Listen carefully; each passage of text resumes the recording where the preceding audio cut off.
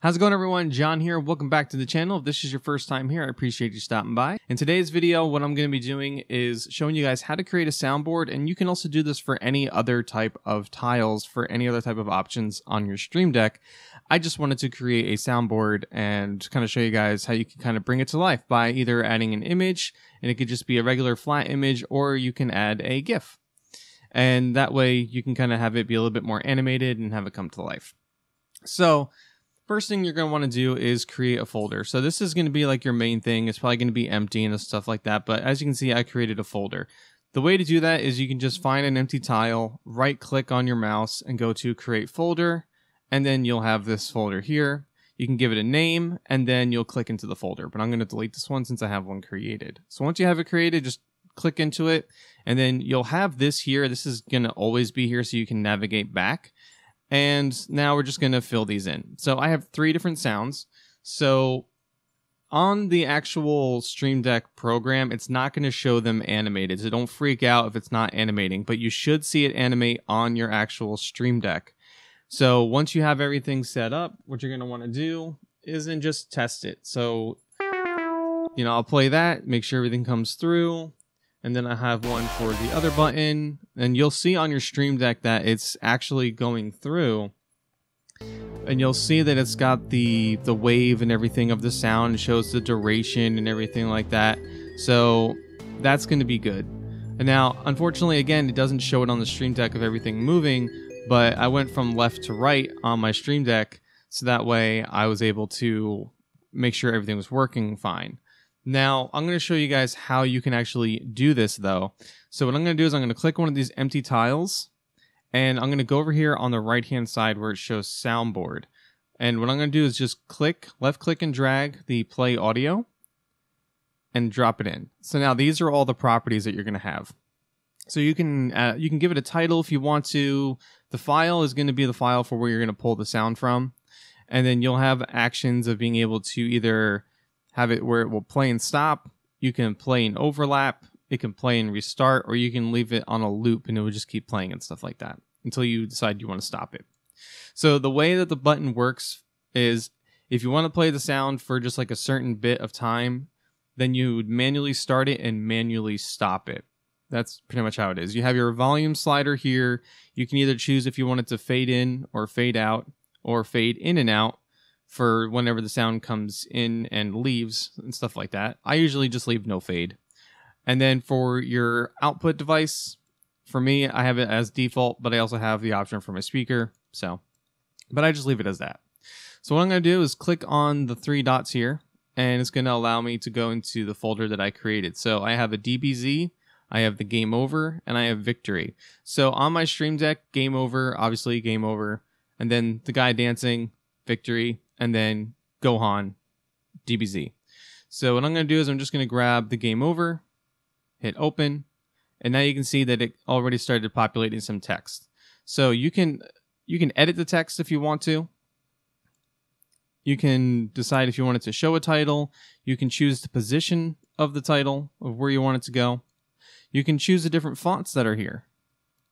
And you can also mess with the different points. You can make it a little bit bigger, a little bit smaller, so that way it fits.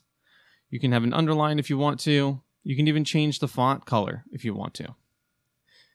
But for me, I'm just going to get rid of the actual font.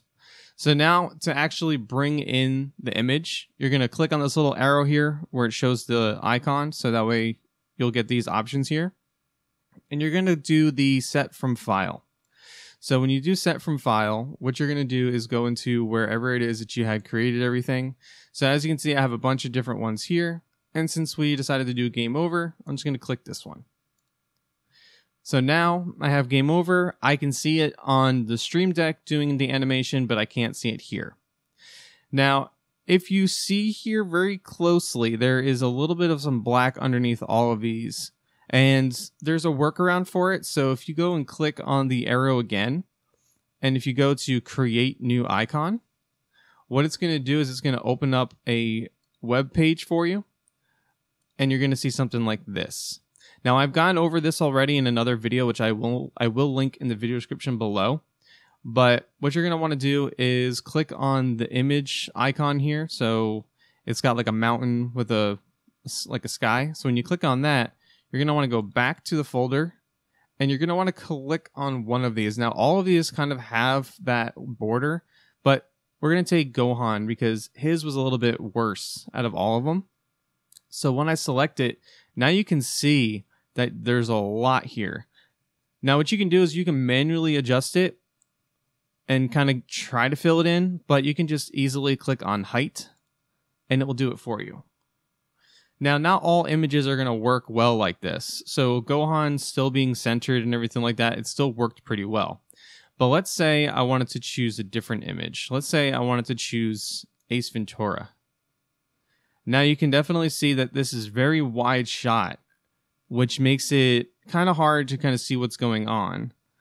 So if I was to do the same thing, now you can see that there's this, and obviously I can move it around and everything, but the core like subjects of what's going on, like him pointing at something, like if I tried to center it, he's still kind of cut off. But if I do this, we don't really know like what's going on in the shot. So can't really use this. So you got to find something different.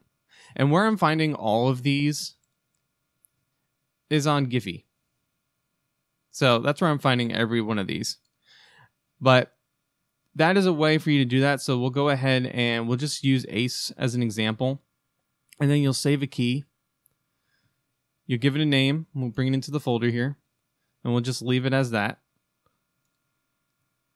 And now once it's saved, we'll go back to our Stream Deck. And then we'll make sure it's selected. We'll go here, drop down, set from file.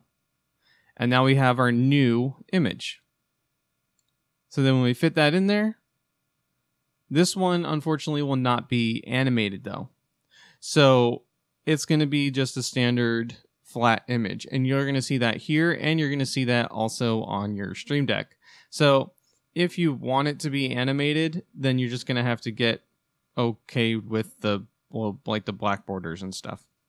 Now, if there's a workaround that I find later, I will definitely update you guys in the comments. But for right now, this seems to be, you just have to deal with it pretty much.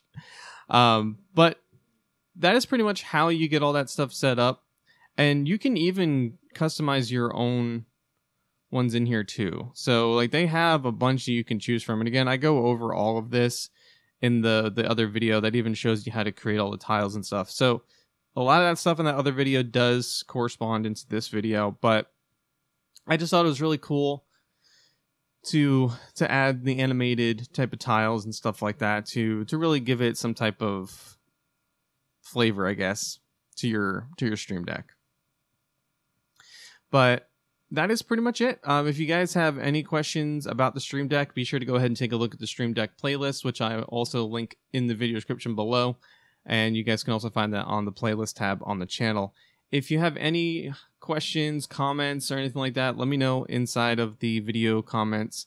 And also, don't forget to subscribe, click the bell icon. That way you can get notified every time I do upload a video. And I talk about this type of stuff over on Twitch as well. So make sure you guys are following me over on Twitch, where I do a bunch of discussions for the technical side of streaming. Sometimes we do some games, but it's a good way for you to get familiar and get some questions answered live and stuff like that.